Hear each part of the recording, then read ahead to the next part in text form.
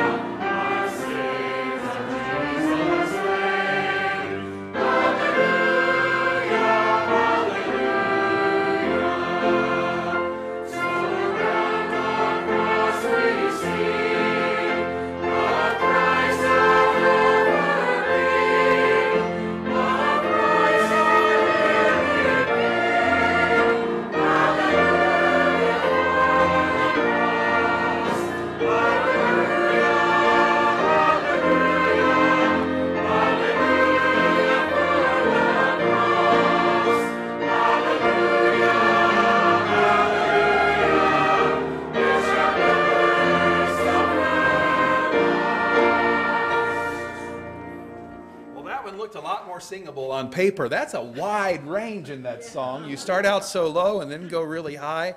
Some of you look like you were singing it with ease or lip syncing. I'm not sure which.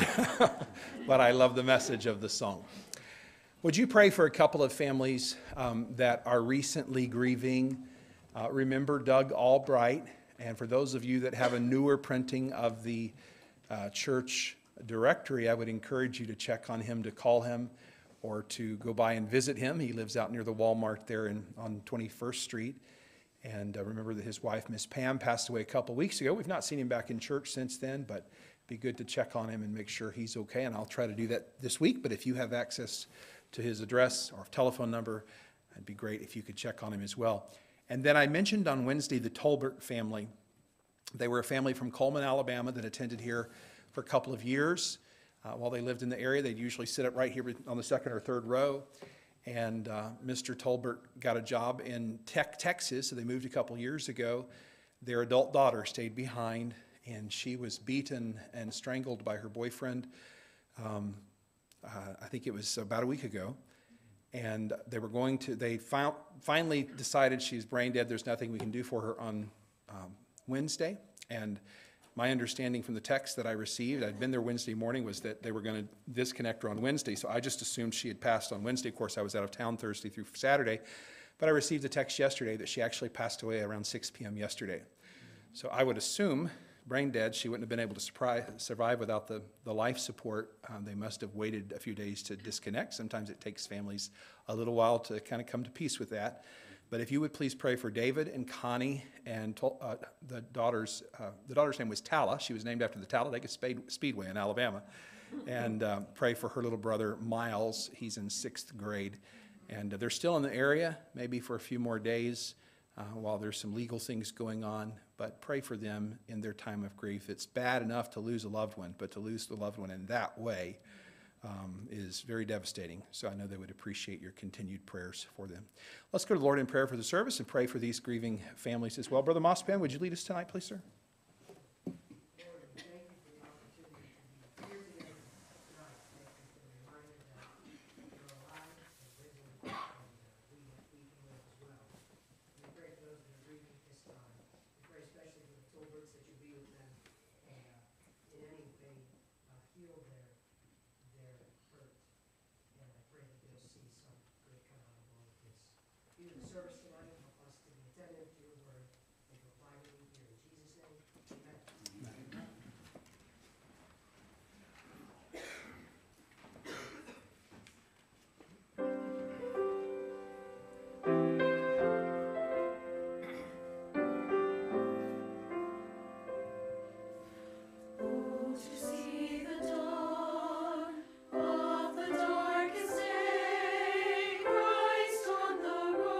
To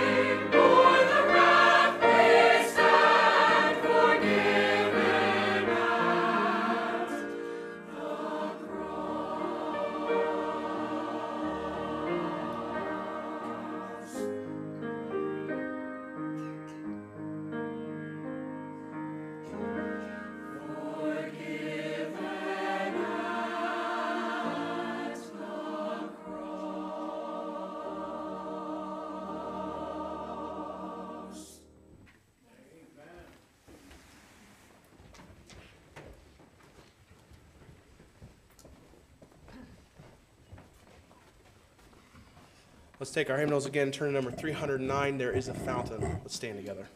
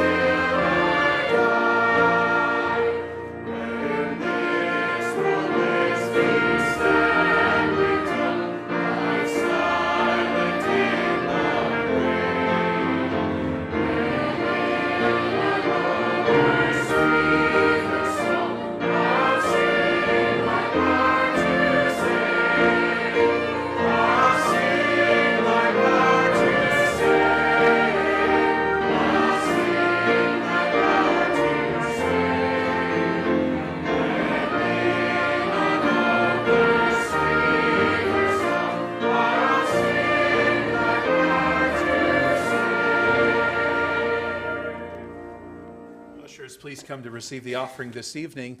Let me mention something you may have seen announced on the slides here on the screens in the auditorium, but I want to make sure that you've taken note of it. On Sunday, we'll have a beautiful springtime photography backdrop hanging in the overflow room because it's highly improbable that everything's going to be green and in bloom. And being Easter is so early, but it really is a beautiful picture, and I've actually, part of the picture is shown on the screen. So this is what we're inviting you to do. Bring your cell phones, bring your cameras. I'll have a simple tripod back there, and you can take a selfie of your family, and everybody will think, wow, you must live in a beautiful part of the country. And you can join us now. We actually have it hanging now, but it's on the back side of that blue curtain, so I've got to turn it around and steam the backdrop so it'll be ready for Sunday. But it'll be a really nice picture place. And of course, you could come in and do that before Sunday school or between Sunday school and church or after church. And we'll probably leave it up throughout the week so that if you want to get a picture and you can't get it on Sunday, you can do that. But it'd be a great time to do it on Easter Sunday. We invite you to use it that way with your family or just by yourself if you want to. That's fine too. I've actually taken several selfies of myself just because I wanted to see, does it look real? Okay, that's all it was. I don't take selfies of myself typically. I don't even like looking at myself in the mirror, Brian, but on a camera for sure. There's nothing worse than be flipping through your phone to show a friend, a deer that you shot, and then all of a sudden there's a page of your selfies. It feels really embarrassing as a guy when you do that, but so try not to do that. All right. Our missionaries of the week are the Adesinas serving the Lord in Nigeria, and our ministry of the week, Lighthouse Legal Ministries. Let's pray for both of these every day this week that the Lord would bless and use them. Brother Richards, would you lead us in prayer, please, sir? Lord, thank you, Father, for again to be in your house tonight, Lord. And thank you for the strength that we got this morning, Lord. We look for a blessing today. Tonight, may we open our hearts to receive a blessing, Lord. And we do pray, Father, for the Adesinas, Lord. May you richly, continually bless their ministry, Lord. And may you for the Lighthouse Legal Ministry, Lord, as they help churches and help people here to be able to follow your word in the way that it ought to be followed. Lord, just thank you for this offering and thank you for the people that showed up here tonight, Lord. May you richly bless, and we know you will. Bless us in Jesus' name, amen.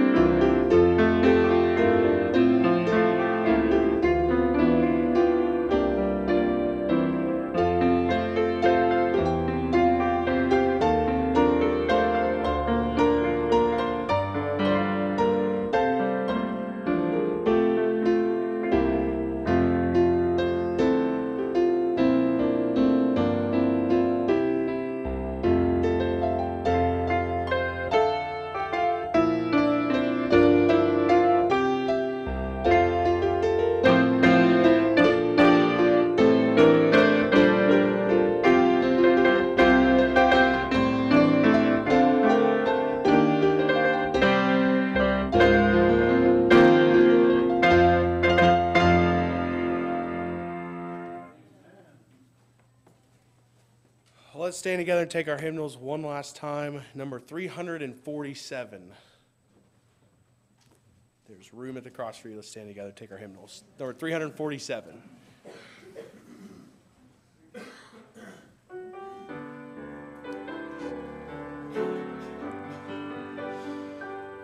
The cross upon which Jesus died.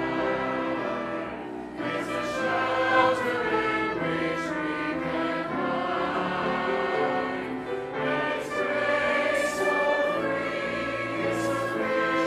for me, and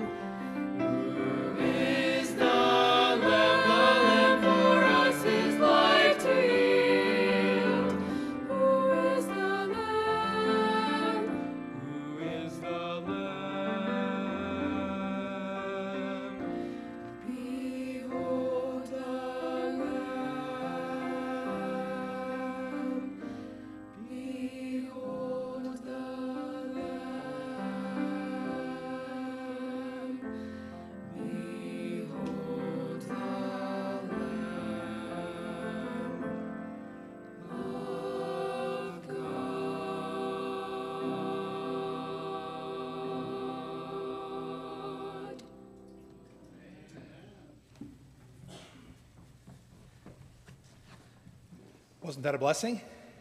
That was good. Most of this group sang in a competition, fine arts competition, in Cleveland a couple weeks ago. I believe that group placed first. And I think we're missing at least one of our students. So it was good to have Drew singing with that group as well. And he filled in well. Pray for several of them. 3 of our students will be going to nationals here in a couple of weeks in Greenville, South Carolina, and competing. James will get to compete in sermon competition. And Addie and Caroline will be competing in a duet. Caroline will be competing with a solo as well. I think, is it just vocal solo or piano? No, not piano. Just vocal solo, because you do one individual. That's right. So looking forward to hearing good things from them in Greenville as well. You pray for them as they go down to do that. I want you to take your Bibles and turn with me to Colossians tonight.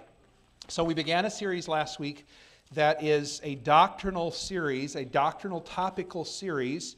It is important that we know Bible doctrine. The word doctrine simply means teaching or truth, and we need to know doctrine. There have been movements, even in the last 50 years, where some people have suggested that doctrine divides, and so we don't need to teach doctrine. If we all love Jesus, that's good enough. And there was a movement back in, I think, the early 90s. How many of y'all remember the Promise Keepers movement? Do you remember the Promise Keepers movement? Okay, it sounds good, right? Be a promise keeper. But actually that movement promoted what is called ecumenism, the idea we just all need to come together and we don't need to have any distinctions or differences. Let's just all be promise keepers, and we'll de-emphasize doctrine. But what the Bible speaks to, we need to know what the Bible says, and we need to stand for what the Bible says. And there are some divisions that need to be made between truth and error. And so tonight we're going to look at really a detailed subject regarding the God-man, the Lord Jesus Christ. It's more detailed than we would typically get into on a Sunday evening, but this is important. So I want to encourage you to try to pay attention and follow along, make some notes on some things you can follow up on later. But we're looking at our Savior, the Lord Jesus Christ. The title of the series I've given it is Let God Be True, from Romans chapter 3. Let God be true and every man a liar. We want to expose the ideas of human religion to the light of God's truth. So let's see what Scripture says about Jesus. Colossians chapter 1, beginning at verse 12. Follow along as I read. Giving thanks unto the Father, which hath made us meet to be partakers of the inheritance of the saints in light. Now that's a mouthful right there. Think about it. We ought to give thanks to the Father because He's made us meet to be partakers of the inheritance of the saints in light. When you think about what you've been given, it's been given to you in Jesus Christ. And God should be praised for that. Verse 13.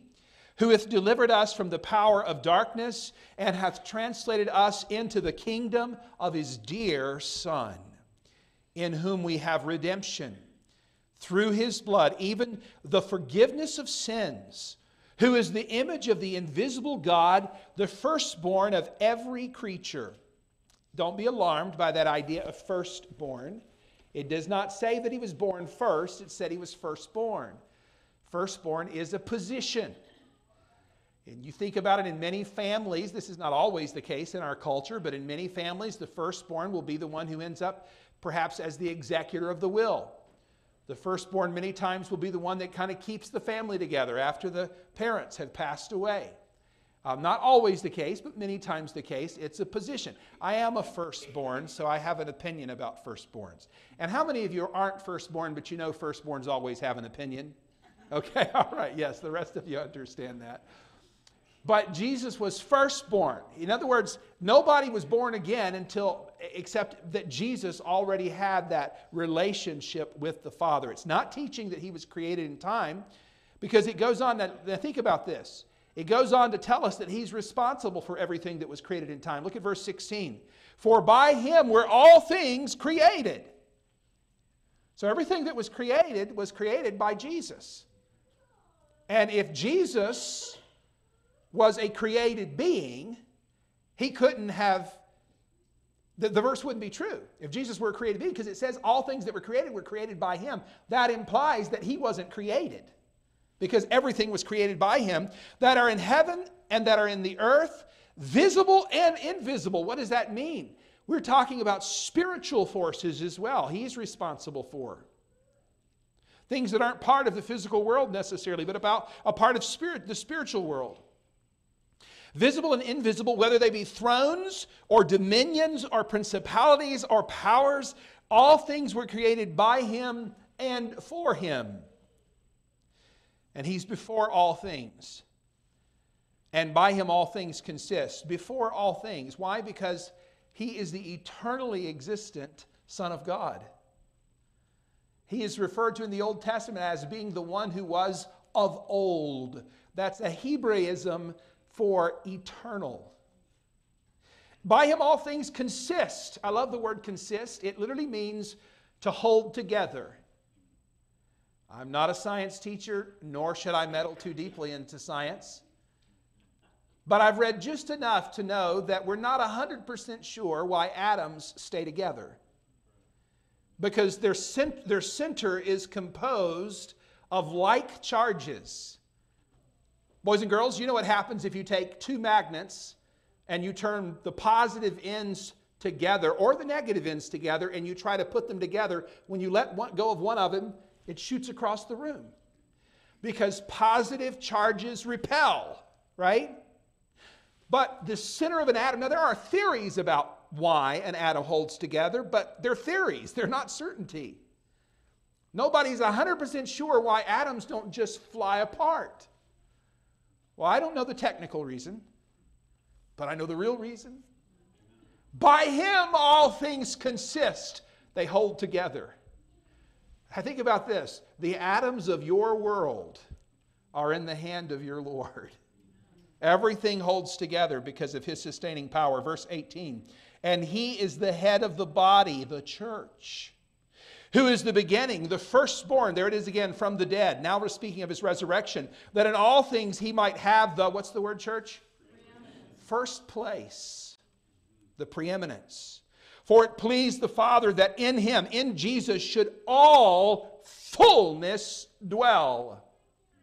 If you want to know God, look to Jesus. Now, Jesus' disciples missed this point because they asked him in the upper room the night before he died, they said, Lord, show us the Father.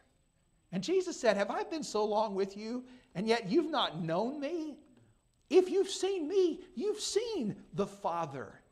Hebrews 1 describes him as the exact expression of the Father. If you poured God the Father into a mold, and that's exactly what you have when you look at Jesus.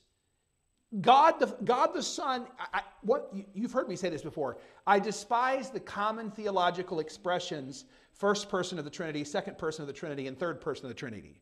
Now, I believe the Bible teaches that God is Father, God is Spirit, and God is Son. But who said that Jesus is the second person of the Trinity? Your Bible didn't tell you that. Who said the Holy Spirit is a third person? Your Bible didn't tell you that. The theologians told you that. The reason I don't like those terms is because we end up looking at God in a vertical line as, okay, well, here's the top one, and we always think of the top as being the most of something, the best of something, the zenith of something. And then you have the second place, and then you have the third place. Our kids, when they went to competition, you know, some of them got first, some of them got second, some of them got third, some of them got an honorable mention. You know, first, second, third person of the Trinity, that's not biblical terminology. If you're going to say first, second, and third person, take that vertical list and turn it on its side.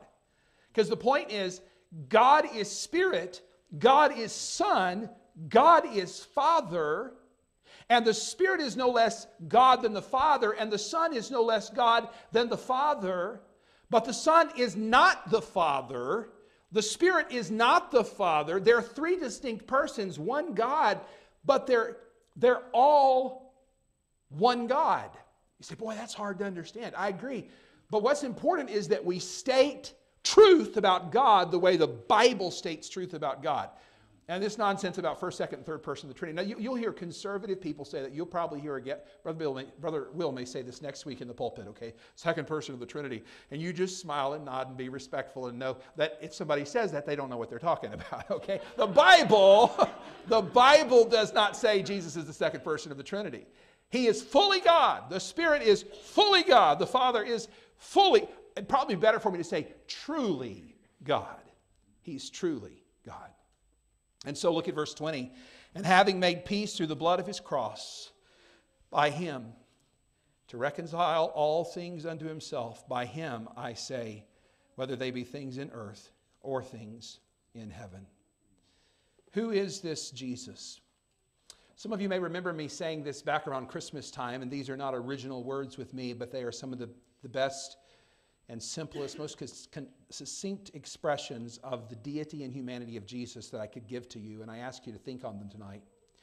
Nothing about God's humanity diminishes his deity. Nothing about his deity diminishes his humanity. Can I make it a little simpler for some of our young ones? The fact that Jesus is God doesn't take away from the fact that he is man. The fact that Jesus is man does not take away the fact that he is God. He is as much God as though he were not man at all, and as much man as though he were not God at all. He is truly God and truly man. He is eternally God, but in time he humbled himself and became obedient to death. He became man so that he could represent us and represent God to us. Let's think for a moment this evening about the humanity of God, the deity of God, and then the joining of those natures. First of all, the humanity of Jesus. The humanity of Jesus. Jesus had a human parentage. He had a human mother and a human, if you will, stepfather. Joseph biologically was not Jesus' dad. That's what the virgin birth is all about. But Mary was biologically Jesus' mother. We read of that in Luke chapters 1 and chapter 2. We hear him described in Galatians 4:4 as being made of woman, meaning that his physical body was formed in his mother's womb just like our bodies were formed in our mother's womb. He had a human parentage. He had a human composition of body, soul, and spirit. Turn to Matthew chapter 26 with me tonight. In these Sunday night messages for the next few weeks, we will be doing a lot of turning. So while that's not the way we typically study in the topical series like this, it's important that we get kind of the full picture of what the Scripture says. And so come ready to let your fingers do the walking. Matthew chapter 26 and verse 12. For in that she hath poured this ointment, this is when Jesus is being anointed in Bethany. Actually, not in Bethany. No, this is right before his death. And let's back up and look at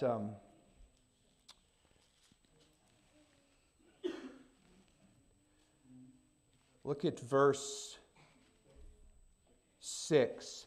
Now, when Jesus was in Bethany, when Jesus was in Bethany in the house of Simon the leper, there came unto him a woman having an alabaster box of very precious ointment, and poured it on his head as he sat at meat.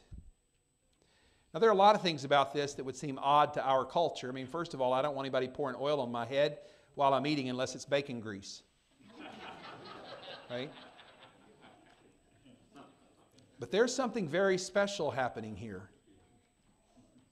The woman having this alabaster box of very precious ointment, poured it on his head as he sat at meat. But when his disciples saw it, they had indignation. They got mad, saying, to what purpose is this waste? For this ointment might have been sold for much and given to the poor.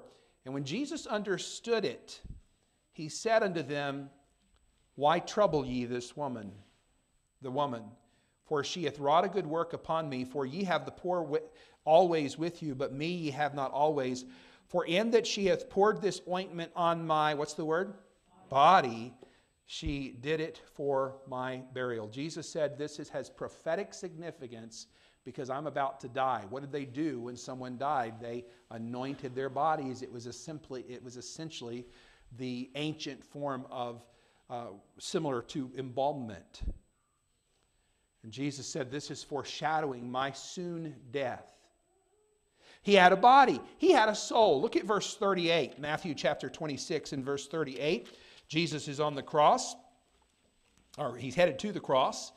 And Matthew chapter 26, verse 38, then said he unto them, my soul is exceeding sorrowful, even unto death. Tarry ye here and watch with me.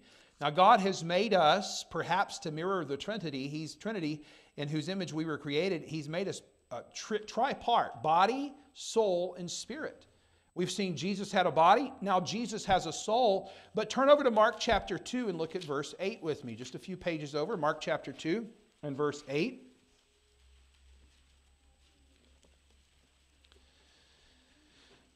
Verse 2 says, straightway many were gathered together, insomuch that there was no room to receive them, no, not so much as about the door, and he preached the word unto them. And they come unto him and bring one sick of the palsy, which was born of 4. So this is the occasion when they lowered the sick man, the palsied man, down through the roof. And when Jesus, verse 5, when Jesus saw their faith, he said unto the sick of the palsy, Son, thy sins be forgiven thee. And most of the crowd was surprised by that on a couple scores. Number one, they didn't think this guy showed up to have his sins forgiven, but to have his palsy healed. And number two, how dare this man think he can forgive sins? Verse 7, why doth this man thus speak blasphemies? Who can forgive sin but God only? Where did they say that? They said it in their hearts, according to verse 6. In verse 8, and immediately when Jesus perceived in his spirit that they so reasoned within themselves, he said unto them, why reason ye these things in your hearts? I'm just saying to you that Jesus had body, soul, and spirit. You know, the Bible says in John chapter 4, verse 24, that God is spirit. The Holy Spirit doesn't have a physical body. The Father doesn't have a physical body. Jesus did become man, so he had a physical body. But he was both man and God. One person, all right, but he was human and he was divine. And the church has argued about this with liberals and Bible deniers for 2,000 years. And we just want to make sure that we land in a place where the Scripture teaches what we believe. He had a human composition. Body, physical. Soul, eternal. Spirit, that part of us that can commune with God. Not only did he have human appearance and have human parentage and human composition, but he had human appearance. If you had seen him, it would have been easy for him to blend into the crowd. You know, you might think, oh, no, I would see his robes glisten and the brightness of his countenance. But that's not how the Bible describes Jesus. He would have been the ordinary man. Now, there were, as far as the way he looked, there was the occasion on the Mount of Transfiguration where Peter, James, and John went up with Jesus, and the Bible says that he was transfigured before them, and his garments did glisten, and they saw him with the glory that he had shared with the Father since from the time, from before when time began. And, Peter got so excited on that occasion, you can just kind of hear him hyperventilating as he said, Lord, why don't we build 3 tabernacles up here? Moses and Elijah had showed up that day too, which was quite a thing, considering they had lived hundreds of years before. And Peter said, Lord, let's build 3 tabernacles. Let's build one for Moses, and let's build one for Elijah, and let's build one, Lord, let's build one for you. And then there was a shadow that came over Jesus there on the Mount of Transfiguration. A cloud overshadowed him, and a voice came out of the cloud that was the voice of the Father, God the Father. And he said, this is my beloved Son. Hear ye him. Why, shut my mouth, Peter thought. It's not time for me to talk. It's time for me to listen. Look at what's happening before me. That was a special occasion. But if you had run into Jesus in Nazareth, if you had run into him somewhere in Galilee, if you'd run into him in Capernaum, as far as how he looked like men looked in that day because he was indeed man. He had a human experience. We would go to verses, we look at John 4, verse 9, John 8, verse 57, but we find those throughout the gospel accounts. He also had human experiences, and I want to take a time to look up some of these. So let's begin with Luke chapter 2. Luke chapter 2, where we also find, of course, the account of Jesus' birth. And I want to just give you a list of experiences. If you think about it, these are the experiences of humanity. Many of us, if not all of us, have had these same experiences. Did you know that Jesus had questions? Luke chapter 2 and verse 46. And it came to pass that after 3 days they found him in the temple, sitting in the midst of the doctors, both hearing them and asking them questions. Now, I'm not suggesting to you that the knowledge of Jesus was less than the knowledge of God. But what we find in Philippians chapter 2 is that Jesus suppressed his divine prerogative and lived as a man. And there are times where we can see his deity shining through, but there are other times where we see his humanity shining through.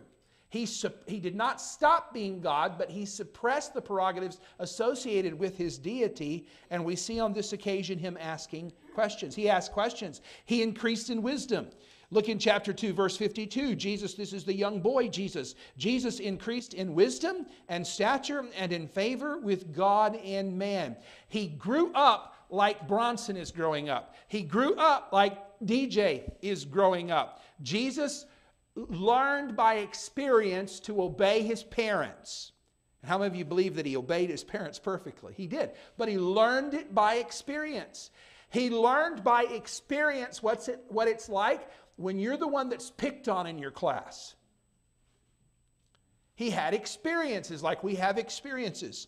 But he grew through those things. He increased in wisdom. Thirdly, he imposed limits on his knowledge. He imposed limits on his knowledge. In Luke chapter 11, we have the death and ultimately the resurrection of his friend Lazarus in Bethany. And Jesus asked them, "Where have you laid him?" Why did he ask the question? Was it because he couldn't find out on his own or he didn't know on his own? No, it was because he was living as a human. He was suppressing his right as God in that moment and living with the kind of knowledge that human beings would have. He didn't stop being God, but he asked the question because he wasn't living in that moment with his full prerogative of being God. He didn't stop being God, but he was living as man. He imposed limits on his knowledge. He prayed. Now think about that. God talking to God. Not a God talking to another God, but God talking to God. God the Son talking to God the Father. I hope one day in heaven that we will be allowed to understand with our eternal and glorified minds what it means for God the Son to be in fellowship with God the Father. To be able to talk to God, God the Son talk to God the Father. Jesus said, "If you've seen me, you've seen the Father." But then we see him talking to the Father, praying to the Father. We do that, don't we? We pray to the Father. Jesus taught us to pray, "Our Father which art in heaven." We talk to him. I'll tell you, I talk to the Holy Spirit and talk to the Son too. Say, "Well, you're not supposed to do that." I told you before how John R. Rice, somebody picked on him one time because he began his prayer, "Precious Holy Spirit." Somebody came to him and said, "You're not supposed to do that. You're supposed to pray to the Father." He said, "Yeah, but when you know them like I do, you're allowed to talk to the whole family." Well, we are told in the New Testament, in the book of Romans, for instance, that we're to call upon the name of the Lord. Who's the Lord? Jesus is Lord. Okay? So it's fine to talk to the Lord Jesus too, but when Jesus was telling us how to pray, he began that prayer with "Our Father." And so we pray. It's a human experience to pray. And then not only did he ask questions and increase in wisdom, impose limits on his knowledge, he prayed, but he was tempted. Hebrews 2 verse 18 says, "He was tempted in all points like as we are," but what's the rest of that? "Yet without sin." In every point, what does that mean? John talks about us being tempted in areas of the lust of the flesh, the lust of the eyes, the pride of life, this drive to have and to be and to do. He was tempted in all of those areas, but he did not sin. You say, well, was it really temptation if he couldn't sin? Some people argue about, could Jesus have sinned if he had wanted to? It's kind of a non-question. It's like asking a question, can God invent a rock so heavy he can't lift it?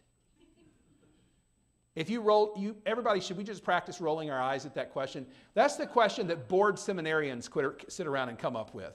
All right, can God invent a rock so heavy that he cannot lift it? Either way, you're going to ascribe something to God that you think that he cannot do. That's a silly question.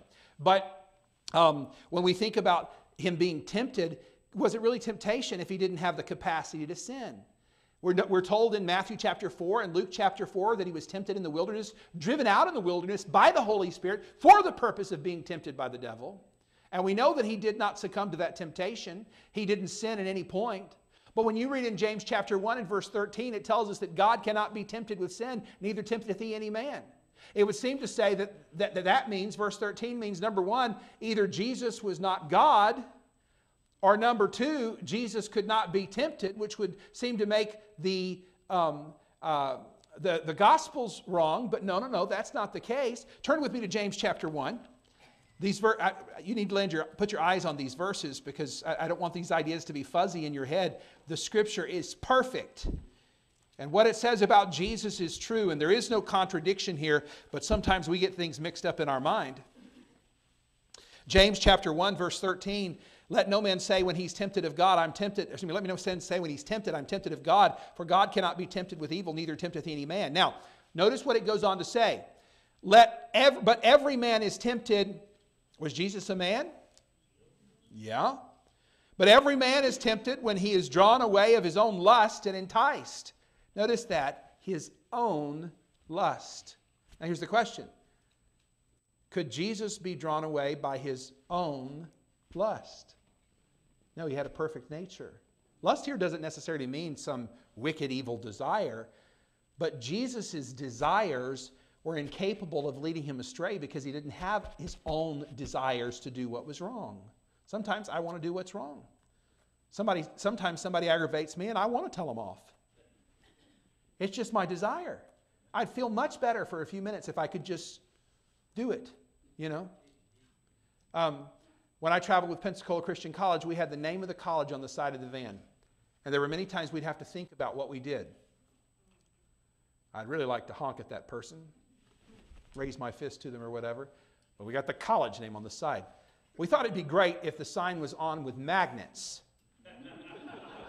You know, so you could pull it off when you wanted to act like an unsaved person, but that's not the way we did it. Now, the distinction between Matthew 4:4, Luke 4:4, where Jesus is led out in the wilderness and we're told that he's tempted, and James chapter 1, is in Matthew chapter 4, the temptation that came to Jesus was a pressure from the outside.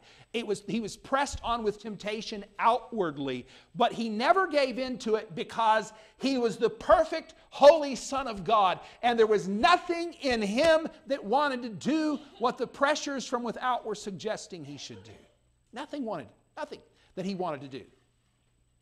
So when you come to James, and it says God can't be tempted with evil, you need to keep reading, because it says every man is tempted when he's drawn away of his own lust and enticed. The point is, Jesus had nothing on the inside drawing him to sin. He did have things on the outside that were pressuring him to sin. James 1 is talking about temptations from within. Matthew chapter 4 is talking about temptations from without. Jesus could not be tempted from within because his character is perfect and holy. He's the Son of God and God the Son. Does that make sense? So he was tempted, yet without sin. He learned obedience. We read of that earlier in Luke 2, Hebrews also speaks about it. He thirsted. We read of that on the cross. At first they gave him gall and vinegar on a sponge that had medical properties that would dull the pain that he was experiencing, and he refused it at the beginning of the crucifixion because he was there to suffer. At the end of the crucifixion, he took it, but not before he had suffered for our sin. But he thirsted. He experienced fatigue. Where was Jesus when the disciples were worried about the storm on the Sea of Galilee? He's asleep in the bottom of the boat. And they're a little disturbed that he can sleep in the bottom of the boat. Why was he sleeping? Because he was tired. Yesterday I was driving back from Tennessee. I don't know, driving is just tiring stuff. And I drove down on Thursday, and then on Friday I drove from Powell over to Murfreesboro and had an interview there and conducted an interview there. And then I drove back yesterday, and I got, I don't know, maybe three hours down the road. I needed to stop for gas, and I pulled off, and I was so zonked out. I mean, I was really kind of exploring both sides of the interstate. So I pumped gas, and then I pulled over in the corner of the gas station parking lot and slept for an hour. I didn't mean to sleep for an hour, but I fell asleep for an hour and then was able to drink a couple of Coca-Colas and keep going after that. But needed some caffeine in my system to help with that. But we get sleepy. It's part of the human condition. Some of you struggling with it tonight. No, actually, I haven't seen that tonight. He slept. He suffered pain. Some of you live with pain, don't you? Live with a lot of it. Your body's wearing out. It's growing old. My mother used to say, it's not the age, it's the mileage, son. It's the mileage that I've put on this body. But you experience pain. You know, Jesus understands that. Pain isn't something that he takes lightly. He experienced it. He bled. Hey, I'm talking about things tonight that show us that he experienced what humans experience. And ultimately, Matthew 27, verse 50, he died. They say two things are sure in life, right? Death and taxes. Well, Jesus said you ought to pay your taxes. He was asked about that. He said, you got a coin? Whose image is on it? Caesar's image is on it? Give to Caesar what's Caesar. Give to God what's God's. He paid taxes. Helped Peter pay his taxes. But he died. And he was buried. All of these 13 things that I've given to you tonight are human experiences. He also had human emotions. Human emotions. For sake of time, we won't look at all the scriptures together. But something that we read often of Jesus, we find in Matthew chapter 9 and verse 36, that he had compassion on others. Matthew chapter 9 and verse 36. I had the strangest request today that would be like a benevolence request, somebody who has need. It's not uncommon for people to stop by once in a while and want money and that sort of thing. But there was a man in a wheelchair today who pulled up outside, and one of our church family spoke to him, and I went out and talked to him. And he never asked me for money. He was talking to me about how he was sick, and he needed some over-the-counter medicine, and it's not something you can make methamphetamines out or anything like that. It was actually stomach medicine. He was sick, and he said, I can't access my money until tomorrow. I really need this. Could you get... Well, of course I got it for him. I mean, the man lived in a wheelchair to begin with, but ran down to Walmart and got some. It would have been unthinkable to just drive on home and say, no, you just deal with your problem. We ought to have compassion on people. Jesus had compassion on people. Matthew, look at it with me. Matthew chapter 9, verse 36 says, but when he saw the multitude, he was moved with compassion on them, because they fainted and were scattered abroad as sheep having no shepherd. Jesus looked out over Jerusalem and wept for Jerusalem. Jerusalem, Jerusalem, thou that killest the prophet. How many times would I have sought to gather thee as a hen would gather her chicks under her wings, and ye would not. He had compassion. That's a human emotion. He showed anger and sorrow.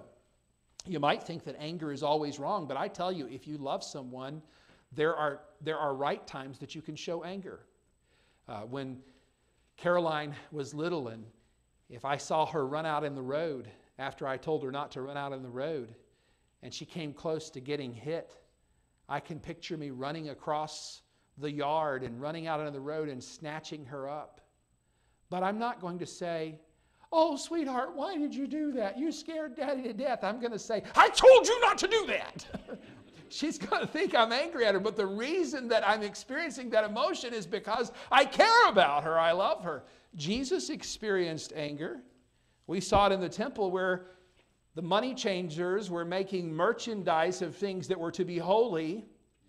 And Jesus went in and he made a whip. I can just picture Jesus sitting there weaving some leather together. Peter says, Lord, what you doing? He said, you'll find out. And he goes over and he takes the money changers' tables, imagine this, and turns them over. This is your Savior. Cracks that whip and says, my Father's house will not be a place of merchandising, but a house of prayer. He showed anger. Now, I'm not saying that all anger is justified, but some is, and Jesus experienced that. He showed sorrow.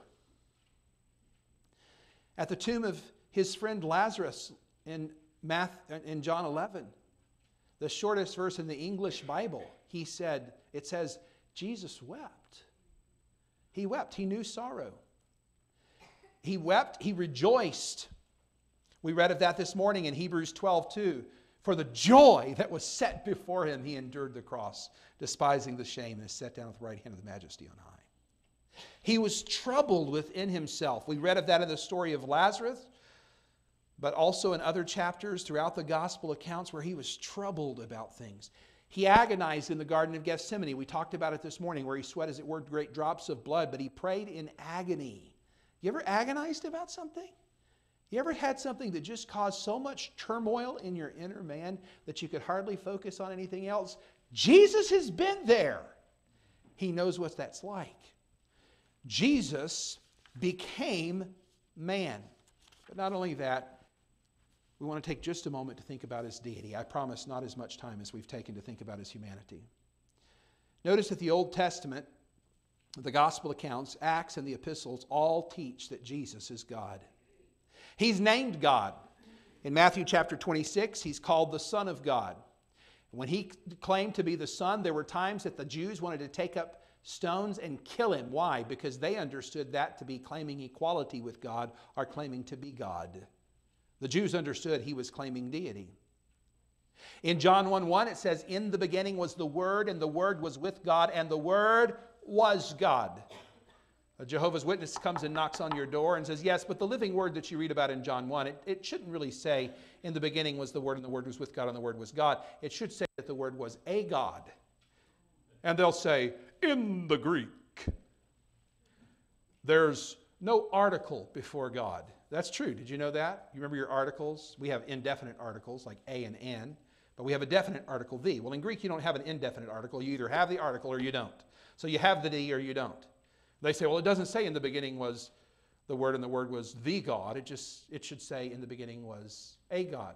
But it's a very rudimentary, elementary understanding of Greek that somebody has that told them that. Because actually, in Greek, when you don't have the article, when you don't have the, it's actually emphasizing the very essence of the noun.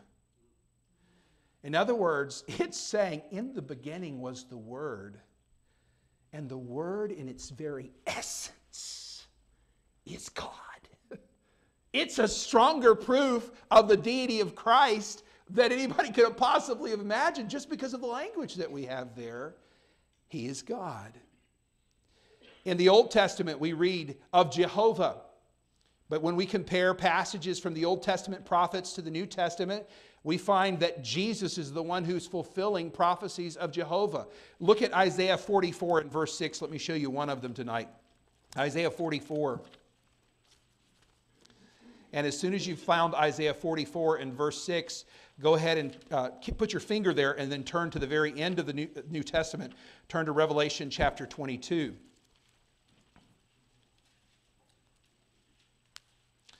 Isaiah 44 and Revelation 22 and verse 13.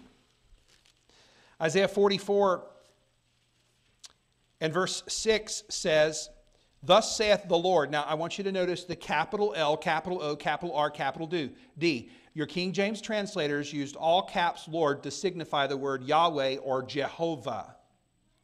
So this is the word Jehovah. "Thus saith the Jehovah, the King of Israel and his Redeemer, the Jehovah of hosts. I am the first and I am the last, and beside me there is no God."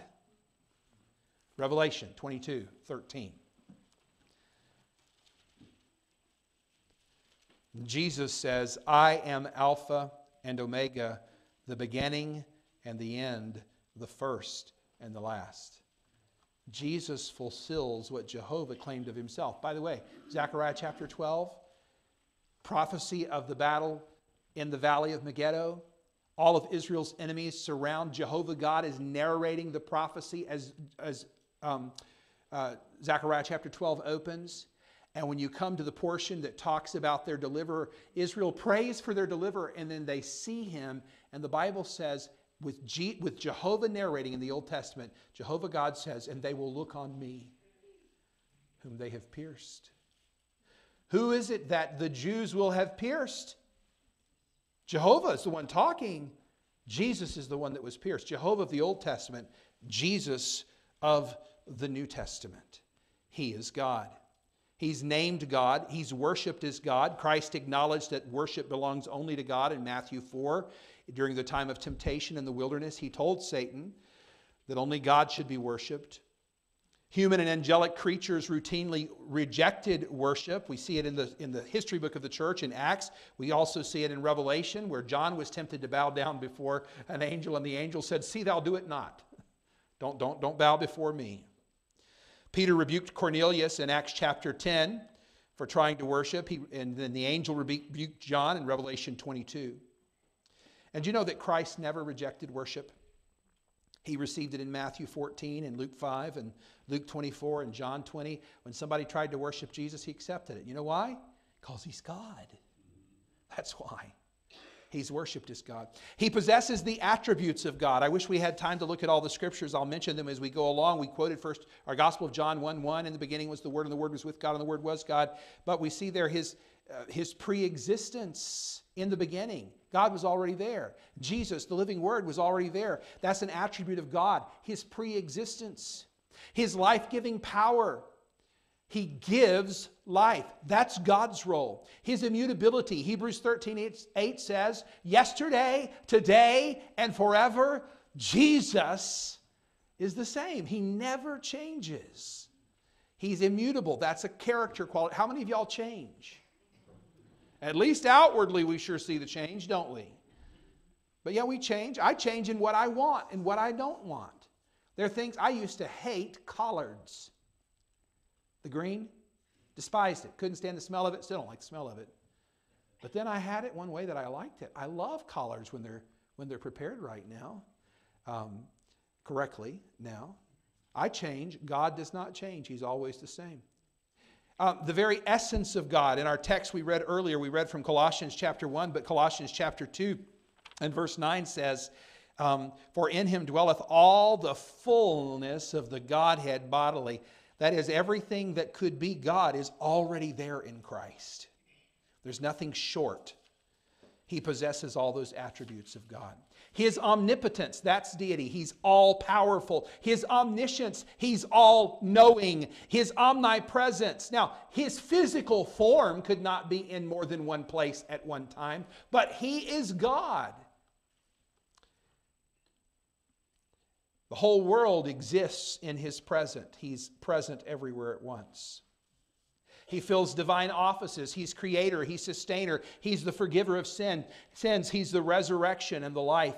And he is judge. These are attributes, or divine offices, I should say, of God. Now, let me just for a moment talk to you about the union of God and man. Jesus is the God-man. The theologians call it the hypostatic union. You don't need to know that word. But we're talking about the God-man union. Jesus was as much man as though he were not God at all, and as much God as though he were not man at all. Since the very first century, the union of Christ's humanity and deity has been misrepresented. The Ebionites denied the nature of Jesus. The Apostle John refuted this heresy in his gospel account in John 1, where he said, in the beginning was the Word, and the Word was with God, and the Word was God. Mormons and Jehovah's Witnesses today still deny that essential nature of Jesus. But the Scriptures declare that he is both God and man. The Gnostics denied the human nature of Jesus. They also refuted their heresy. John also refuted their heresy in his first epistle bearing his name. It's interesting to see how 1 John, I've quoted to you John 1:1 several times tonight, but look at 1 John toward the end of the New Testament and see how he begins his first letter or first epistle. You've got 1st, 2nd, and 3rd John. 1 John 1:1, that which was from the beginning, which we've heard, which we've seen with our eyes, which we've looked upon, and our hands have handled, of the word of life. You know, John was saying, don't tell me what Jesus was and was not. I saw him. I touched him. I talked to him. And we have the record of his witness here in the inspired Word of God. The Arians, those in my high school Bible class have been learning about the Arian controversy that developed in the 4th century. The Arians affirmed the preexistence of Jesus, but they denied his deity. Again, the Apostle John answered that heresy in his gospel account. The Nestorians, they taught that two distinct persons indwelt the body of Christ, a human and a God. I don't even know how to pronounce this group's names. I'm going to say Eutychians. They taught that the existence of a third combination nature. So you don't just have Jesus and you don't just have God, but now you've got somebody entirely different, a third person. But how does the Bible represent him? The union of Christ's human and divine natures, though it has been poorly explained, it's plainly declared in Scripture. Christ is one person possessing two natures, one divine and therefore eternal, the other human and generated in time, yet everlasting. So, accept what the Bible says about Jesus. Is he God? Yes. Is he man? Yes. We see his humanity when he stands at the tomb of a friend and he weeps.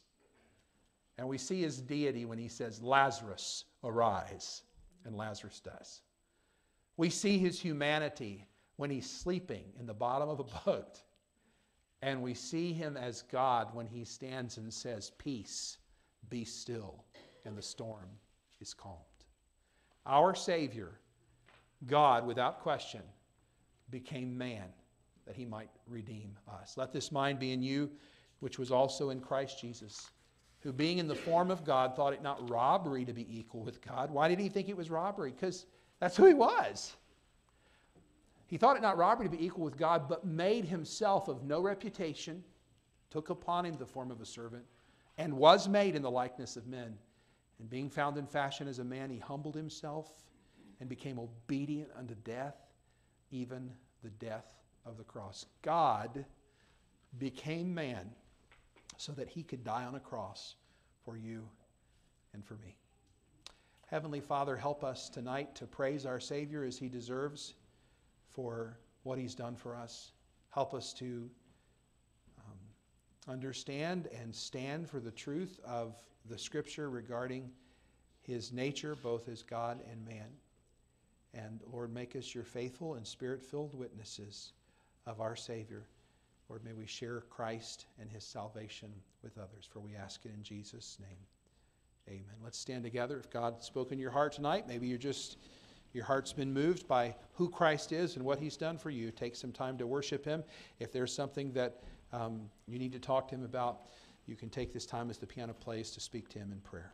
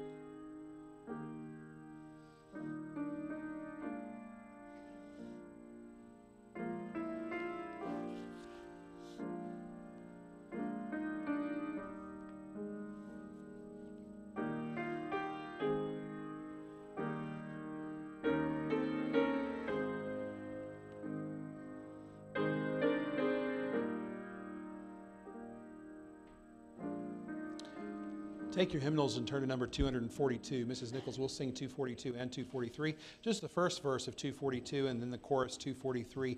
The music will not be on the screen, so you'll want to book for this. 242 and 243. Let me remind you of an opportunity this week to help prepare for revival. Our prayer meetings, the Hughes' house on Tuesday night in Newark at 7 p.m., Mary Myers' house Thursday night at 7 p.m., 1-hour prayer meetings. We invite you to come. Teenagers are welcome to come to that as well. We'd love for you to come and pray with us for an hour for revival needs.